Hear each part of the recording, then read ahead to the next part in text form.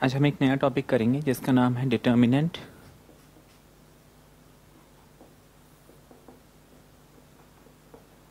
अब सबसे पहले हम समझेंगे डिटर्मिनेंट क्या होता है। तो डिटर्मिनेंट बेसिकली मैट्रिक्स, जैसे कि हमने देखा मैट्रिक्स क्या होता है। Matrix is basically an array. ऐसे अगर मैं ये स्क्वायर ब्रैकेट्स है, इसके बीच में मैं कुछ नंबर्स को अरेंज करके लिखता हूँ, जैसे 1 2 3 4 5 6 7 एंड 8। इसमें क्या है, रोज हैं और कॉलम्स हैं। कॉलम हमेशा वर्टिकल होता है, रो हमेशा हॉरिजॉन्टल होता है। तो ये एक रो हो गया, ये एक रो हो गया, ये एक रो हो गया, ये एक रो हो गया। इसी तरीके से ये दो कॉलम्स हो गए। तो ये एक मैट्रिक्स है। अब मैट्रिक्स हमने समझा था कि इसका जो ऑर्डर है वो m/n होता है, जहाँ पे m is the number of rose, n is the number of columns. अब मैट्रिक्स हो गया। मैट्रिक्स में अगर ये m और n इक्वल मिल जाए,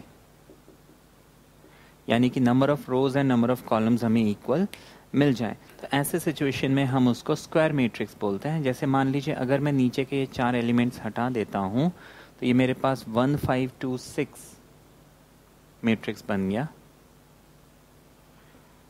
तो इसको हम बोलते हैं स्क्वायर मैट्रिक्स। तो कोई भी मैट्रिक्स जिसमें number of rose and number of columns equal हैं, हम उनको बोलते हैं स्क्वायर मैट्रिक्स। अब मैट्रिक्स को हम हमेशा लाइन को फोल्ड कर देते हैं। देखिए, जैसे 1 2 3 4 5 6 7 8 9। अब ये क्या है, ये एक मैट्रिक्स है। अब डिटर्मिनेंट क्या है, डिटर्मिनेंट बेसिकली एक वैल्यू जो इस मैट्रिक्स से एसोसिएटेड हो। हम अगर इसको सॉल्व करके एक सिंगल नंबर बताते हैं तो वो इसका डिटर्मिनेंट हो जाता है। अब डिटर्मिनेंट को हम डिनोट कैसे करते हैं? डिटर्मिनेंट के लिए पहली कंडीशन तो जो मैट्रिक्स है वो स्क्वायर मैट्रिक्स होना चाहिए। दूसरी चीज़, हम ये जो सिंबल मैट्रिक्स में लगाते हैं, ये जो फोल्ड करते हैं, हम डिटर्मिनेंट में ऐसे फोल्डिंग नहीं करेंगे, बस लाइन खींच देंगे। तो अगर दो लाइंस के बीच में नंबर्स मैंने अरेंज किए हुए हैं, जहाँ पे number of rose and number of columns are equal, उसको हम डिटर्मिनेंट बोलते हैं। अब इस डिटर्मिनेंट को एवेलुएट कैसे करते हैं वो चीज़ भी हम समझेंगे। पहले एक 2/2 को हम समझेंगे, फिर 3/3, फिर उससे भी बड़े डिटर्मिनेंट को। जैसे मान लीजिए हमारे पास एक ये डिटर्मिनेंट मुझे निकालना है 1 2 3 एंड 4। तो मुझे ध्यान रखना है, मैं इसको कहीं से भी एक्सपैंड कर सकता हूँ।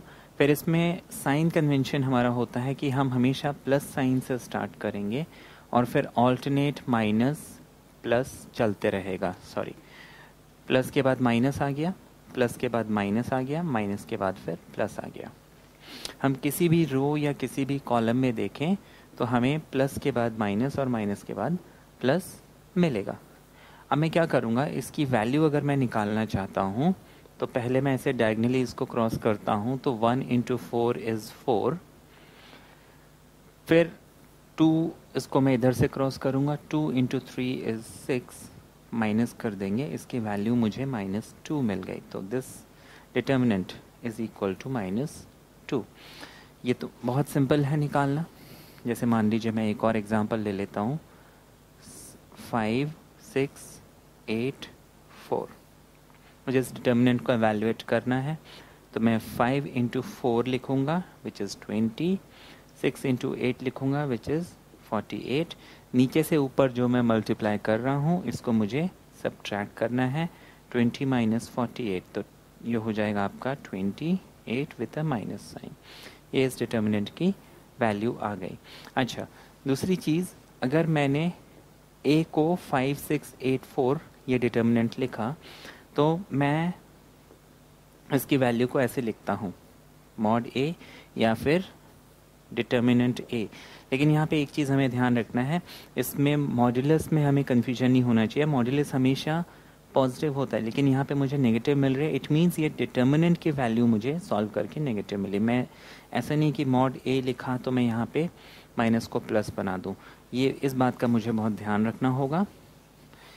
आगे हम देखेंगे, अगर मुझे एक 3/3 का डिटर्मिनेंट मिलता है तो हम उसको कैसे एवेलुएट करेंगे।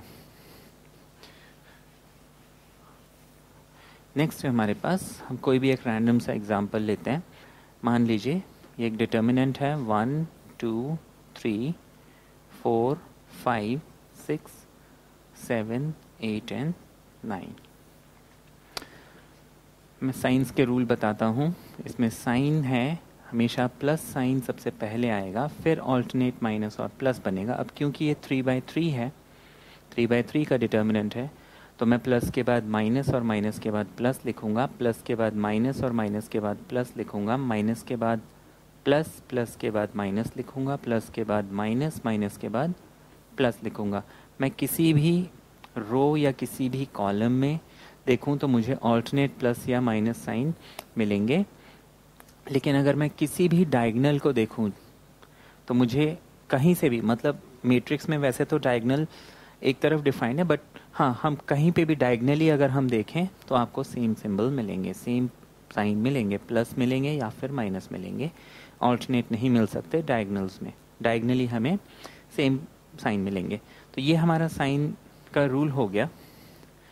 अब इस डिटर्मिनेंट को मुझे निकालना है। ये डिटर्मिनेंट निकालने के लिए एक बहुत इम्पॉर्टेंट चीज़ हम इसको चाहे तो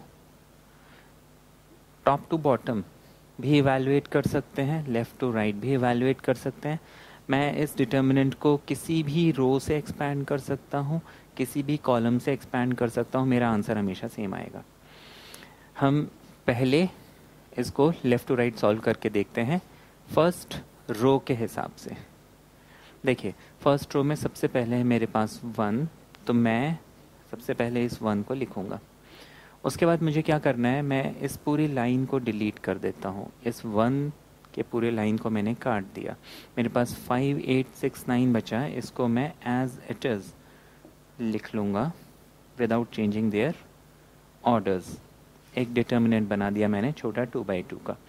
नेक्स्ट है मेरे पास 4, 1 तो सॉल्व कर लिया मैंने, अब मेरे पास 4 बचा, मैं इस 4 को लिखूँगा। साइन कन्वेंशन कहता है कि 4 के आगे माइनस साइन आना चाहिए, मैंने माइनस साइन लग दिया। अब मुझे वही काम करना है, इस 4 के पूरी लाइन को मैं कट कर दूंगा, तो मेरे पास 2 3 8 9 बचा, मैं उसको उसी ऑर्डर में लिख लूँगा। नेक्स्ट मेरे पास 7 बच गया, तो 7 के आगे साइन आना चाहिए मेरा प्लस। 7 की लाइन को मैं डिलीट कर देता हूँ, मेरे पास 2 5 एंड 3 6 बच गया। अब हम इसको सॉल्व कर सकते हैं, विच इज़ 1 5 9 45 6 8 48, ये वाला आपस में माइनस हो जाएगा, -4 2 9 18 3 8 24 माइनस, फिर आ गया 7 2 6 12 3 5 15। अब मुझे सिर्फ इसको सॉल्व करना है, इस डिटर्मिनेंट की वैल्यू मुझे मिल जाएगी। 45 - 48 is -3, 18 - 24 is -6 4s are 24, and 12 - 15 is -3 3 7s are 21। तो -21 -3 is -24 and +24, आपको इस डिटर्मिनेंट की वैल्यू मिल गई 0। ये हमने क्या किया था कि इसको फर्स्ट रो से हमने इवैल्यूएट किया था। अब हम इसको कॉलम वाइज भी इवैल्यूएट करके देख सकते हैं कि हमें कितना मिलता है।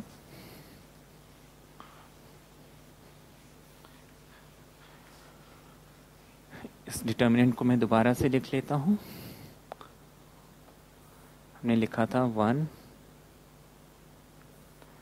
2 3 4 5 6 7 8 9। अब इसको हम टॉप टू बॉटम इवैल्यूएट करने की कोशिश करते हैं। तो वो प्रोसीजर भी आप देख लीजिए। ये हो गया 1, तो पूरी लाइन को मैं डिलीट कर दूंगा, 5 8 6 9 बचेगा मेरे पास। नेक्स्ट मेरे पास है 2, इसके आगे माइनस साइन आएगा बाय द साइन कन्वेंशन। इसकी लाइन को हम कट कर देते हैं, मेरे पास 4 7 6 9 बचेगा। नेक्स्ट मेरे पास बच गया 3, प्लस साइन आएगा इसके आगे। मैं इस 3 की लाइन को कट कर देता हूँ, ये हो जाएगा 4758। इसको हम सॉल्व कर लेते हैं। तो ये भी एक तरीका है हमारे पास सॉल्व करने का। ये हो गया 5 9 45, 6 8 48, 2 4 9 36, 6 7 42 and 32, 5 7 35, and that should be 45 minus 48 is minus 3, minus 2 times 36 and 42, 6 and 2s are 12, and 32 minus 35 is minus 3, 3 is a 9, 9 and 3 is 12, 12 and 12 goes, हमारे पास वापस 0 आ गया। मैं इसको किसी भी रो किसी भी कॉलम से एवेलुएट करूं, मुझे हमेशा आंसर जो है सेम ही मिलेगा। अब चाहे तो इसको बीच के किसी रो से कहीं से भी हम एक्सपैंड कर सकते हैं। इट रियली डजेंट मैटर हम कहाँ से एक्सपैंड कर रहे हैं, हमारा आंसर जो है हमेशा हमेशा सेम आता है। अब यही टेक्निक हमें अगर हायर ऑर्डर डिटर्मिनेंट मिलता, सपोज 1 2 3 4 5 6 7 8 9 10 11 and 12 13 14 15 and 16, मैं एवेलुएट करना चाहता हूँ।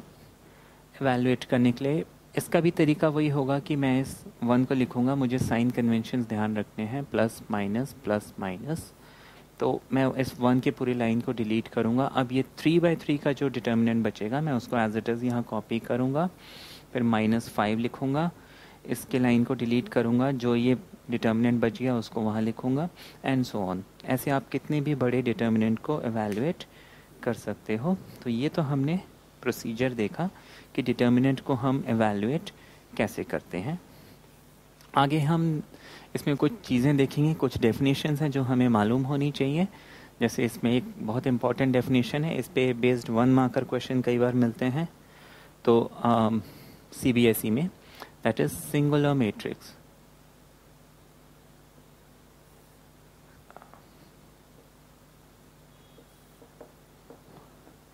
अब देखिए सिंगुलर मैट्रिक्स क्या होता है। सिंगुलर मैट्रिक्स हम तब बोलेंगे जब उसका जो डिटर्मिनेंट है A is called singular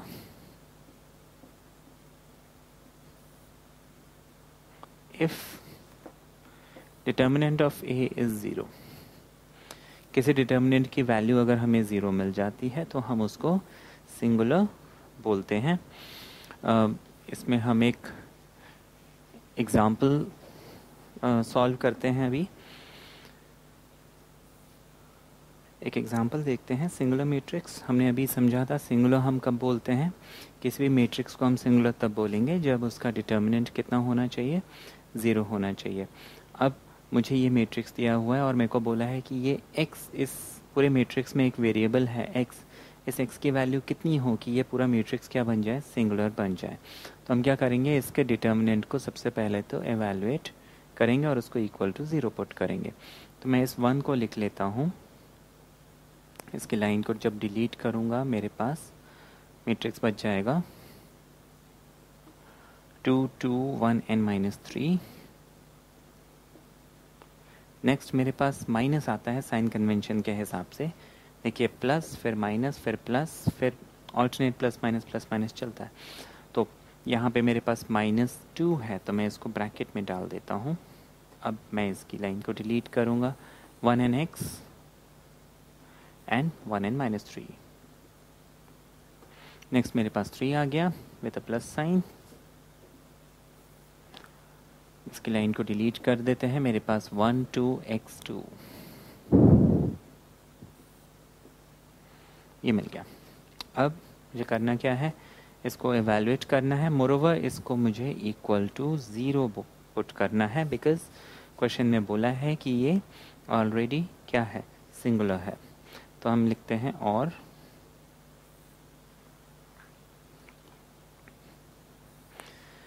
this one as it is, 2 3s are 6 but there is a minus sign, 2 1s are 2, the minus sign, then minus and minus is plus 2, 3 1s are 3 with a minus sign x into 1 is x with minus sign, क्योंकि नीचे से ऊपर वाला term subtract होता है जब नीचे से ऊपर मल्टीप्लाई कर रहे हैं. Then 3, 1 into 2 is 2 and 2 into x हो जाएगा negative 2x. This must be equal to 0.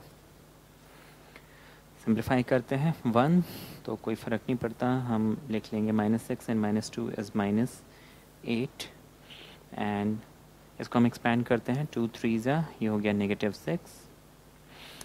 2 into x is -2x. 3 2 expand करेंगे 6 हो जाएगा. 3 2 -6 x इक्वल्स टू 0. हमारे पास this 6 and 6 goes, तो -6 and -2 is -8. -8 यहाँ पे -8 बच गया and -2 and -6 is again -8 with an x should be equal to 0. हम लिख लेंगे 8x